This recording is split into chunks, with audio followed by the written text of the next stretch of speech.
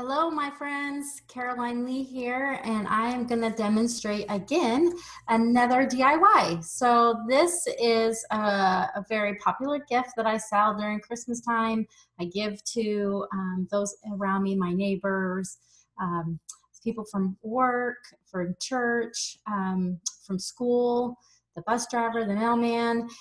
This is something that I like to make and give out, especially with a lot of us getting artificial trees or just wanting to get more in the festive mood using aromas. So this is a Christmas tree room spray, and I just actually got these bottles. You can get them at the Dollar Tree, very expensive, $1.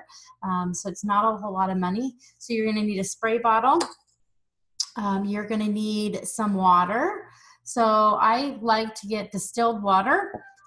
Or you can boil some water and then let it go back to room temperature before you add the oils.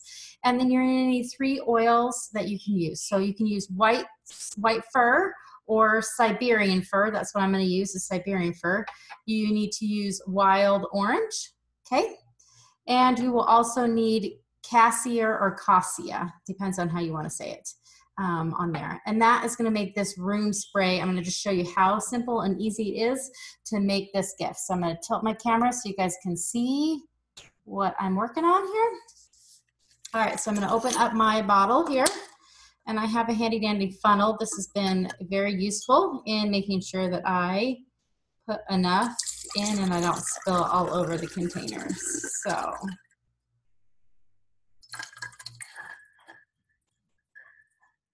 let's just make sure. Oops, I've spilled it all on my counter still, huh? Let's see, got a little bit more.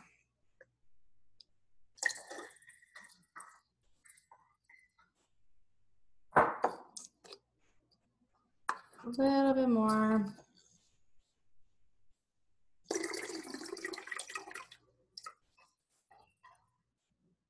All right. All right, so I have my water right in there. Okay, next I'm going to clean off the water I spilled here so I get a clean surface on there. All right, next I'm going to add a pinch of Epsom salt. This is actually going to help prevent your sprayer from getting clogged. So we're just going to put a little bit of salt, Epsom salt, right there inside the spray. Okay. And then we're going to add our drops. So I like to add about 4 drops of each. If you like the evergreen smell more, then maybe add another drop or 2 of the fir that you're going to do. If you like more of the cinnamon, obviously the cassia or cassia, or if you like the wild orange, you can add a little bit extra. I like being able to play around with this and add what I would like to. So I'm going to add about 4 drops of each. 1, 2, 3, 4. Okay. 1, 2, 3, 4. Oh, and that smells so good. Siberian fir is like your Christmas tree. It just smells so yummy. And 4 of my cassia. And this is in the cinnamon family, you know, so it's going to smell just like that. All right. Oh, that smells so good.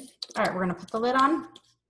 I've already done the liberty of putting a really cute little sticker on there with a Christmas tree on there. But what I like to do is also add a little ribbon to make it look a little bit more festive. So let me see if I can turn this around real quick and get this ribbon all nice.